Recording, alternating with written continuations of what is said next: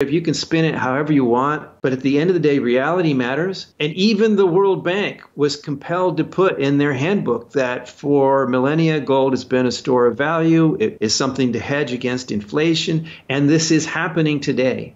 And there is investment demand for gold as a safe haven and an inflation hedge today. What's happening now is that the data is starting to fray. And that causes me to double down on my hard landing call. And therefore, I'm very bullish on gold, particularly silver after a lag. Yes, even Darth Silver, they call me.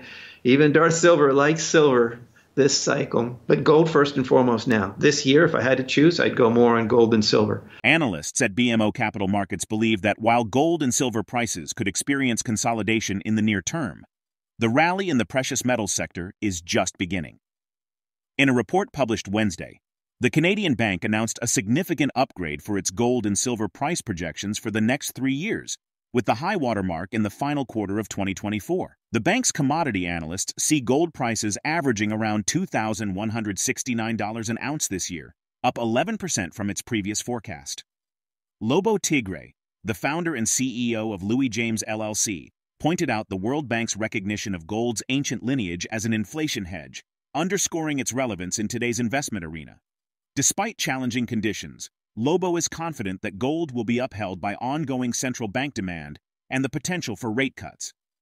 Gold's record price on March 22nd was largely attributed to the Federal Reserve's Open Market Committee meeting that week, in which Fed Chair Jerome Powell confirmed the committee seeks to cut interest rates 3 times in 2024. At the core of his financial strategy, Lobo states gold as an essential long-term asset for managing economic uncertainties, focusing on its capacity as a strategic buffer. Even with the recent downturn in gold stock performance, he holds onto optimism for their future leverage potential. During the last quarter of 2023, the major gold stock ETFs, and smaller gold stocks bottomed and started a more positive trend. Then they returned to weakness in January and February and gave back most of the gains. Barrick Gold is climbing off its 52-week low, which reached February 14th, the day the gold miner gave a mixed fourth-quarter earnings report. Shares rebounded the next day after 2 analysts kept their outperform ratings on the stock. The gold stock is rising near its downward-trending 50-day moving average. Now, we present the clips of Lobo Tiggre's insights from his recent interview with Liberty and Finance. Before we continue to delve into this discussion, please subscribe to our channel and activate the bell icon for timely updates. I think that's well spotted, and I think that's actually part of the opportunity. When I say that I'm focusing on gold, I'm not necessarily going down to the coin shop and buying another Buffalo every weekend or something. I buy bullion. I accumulate bullion whenever I can, whenever I have savings to put away. In that sense, I'm a stacker like anybody else. That's not a speculation in my view. I'm not buying it because I think the price is going up. I'm buying it because it's gold. And, if things get really bad, it will still be gold and I'll still be able to use it. If the internet goes down, my memory drive with all my other wealth might be useless, but my gold will still be liquid. So don't confuse that with an investment thesis. That's just, an always-on savings principle that I have. So when I say I'm focusing on gold and uranium this year, I mean the stocks.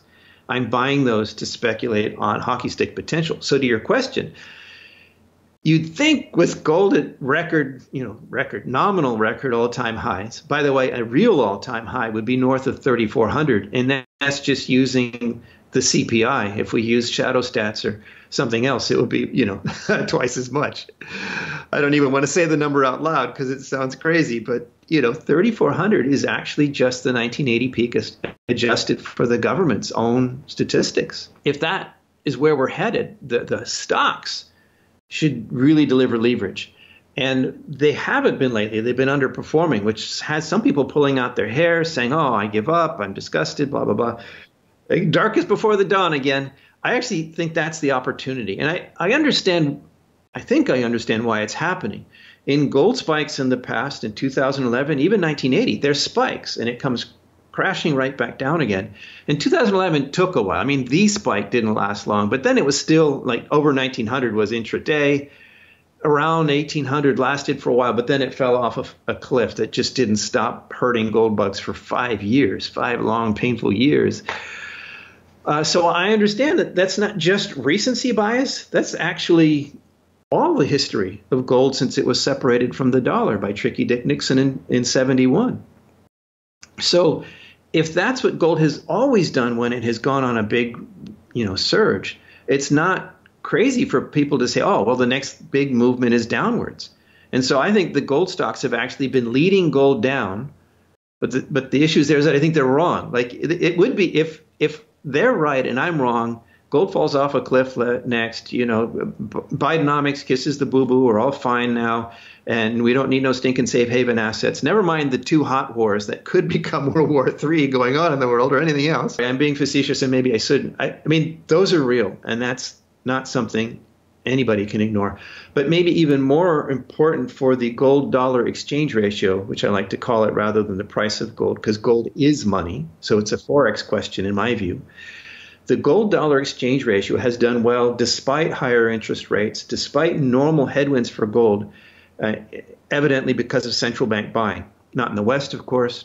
The global South, the East has been buying. Even if Team No Landing is right, that's not going to stop central banks from buying. Everybody who had that rude wake-up call when the U.S. weaponized the dollar, they're not going to suddenly decide, oh, everything's fine now. We're okay with New York and Washington controlling our financial lifeblood. That's a one-way change. Even there, it's hard for me to see anything within investable horizons that's terribly bearish for gold. But let's say I'm wrong. I don't see anything. We're still heading into a rate-cutting cycle. If nothing else, we're still heading into a rate-cutting cycle. And that's always been bullish for gold. Contrary to claims that it's too late for a recession, Lobo Tiggre notes that we're currently at the average time since policy tightening, hinting that a recession may still be looming. According to data from Schroders, a global investment manager, both gold and gold equities have performed well through 5 of the past 7 recessions in the early 1970s.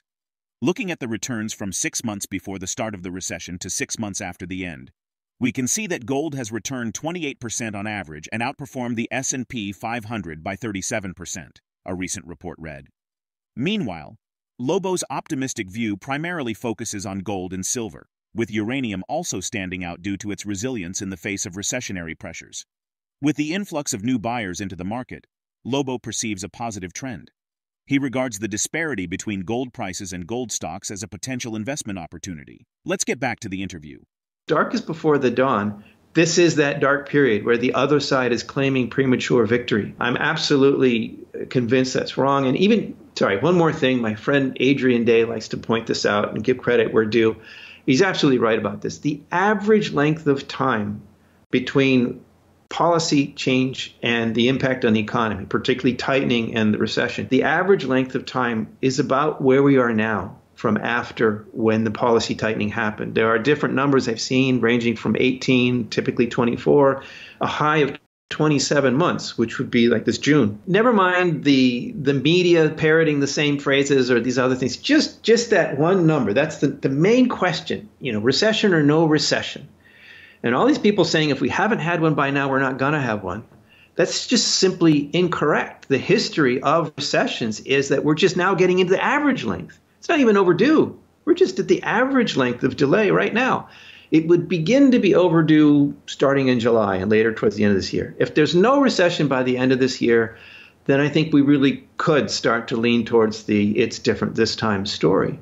But even then, in a post-pandemic, massively distorted economy with all these stimmy checks and all these crazy things they've done, it's possible that even if there's no official recession this year, that it's still not necessarily a done deal. Anyway, what's happening now is that the data is starting to fray, and that causes me to double down on my hard landing call, and therefore I'm very bullish on gold, particularly silver after a lag.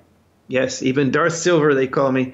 Even Darth Silver likes silver this cycle, but gold first and foremost now. This year, if I had to choose, I'd go more on gold than silver. Almost everything else is completely off the table, Dunning. And if I'm right, I may be wrong, but since I think we're headed for a hard landing, no oil, no lithium, even it's on sale, no copper, even though I love that for decades to come, nothing else besides gold right now, with the one single exception of uranium, because that It's not perhaps entirely immune to a recession, but it's very recession resistant. It's a base load power that you want. In fact, I find it very encouraging that this last week, as you and I are recording, we just had the Fed's decision, and that had a very positive impact. That's what took gold to this latest record, nominal record high. That's not other central banks. Other central banks weren't waiting for the Fed, and they're not buying gold because the Fed did this, that, or the other. They're buying gold because it's not the dollar, and they want to diversify out of their dollar holdings. So I think it's really interesting that in this environment where central bank buying has been propping up gold for the better part of a year, now we just saw a new source of buying. Now we saw people who said, holy cow, the Fed really is pivoting. Even with higher inflation, the Fed is still talking about pivoting. It's stuck by the three cuts this year. Barely, but it did. This suggests a new buyer to the market that hasn't been there for a while, and that's very optimistic for me. But anyway, sorry, I'm being long-winded again, Dunnigan, but the point is, it makes sense to say, well, gee, why are the gold stocks relatively cheap? Or I would even say absolutely cheap. If you price them in gold, they're dirt cheap. Why are they so cheap with gold at record prices? Well, this is because, as I'm saying, it's not just the recency bias. The history of gold spikes is that it comes down. The so-called smart money in the sector, or the people that even bother with gold at all, have been leading gold down because they expect gold to come off the spike. I think they're wrong. I think gold keeps going north. And when they realize that, the alligator jaws in that chart snap shut with the stocks coming up rather than gold coming down. And I see that as a terrific opportunity, and it is a top priority for me personally right now to put more money into play based on that thesis. Citi analysts recently noted that the most probable scenario leading to gold hitting $3,000 per ounce is a swift escalation of the ongoing de-dollarization trend among central banks in emerging markets. This shift could trigger a crisis of confidence in the US dollar.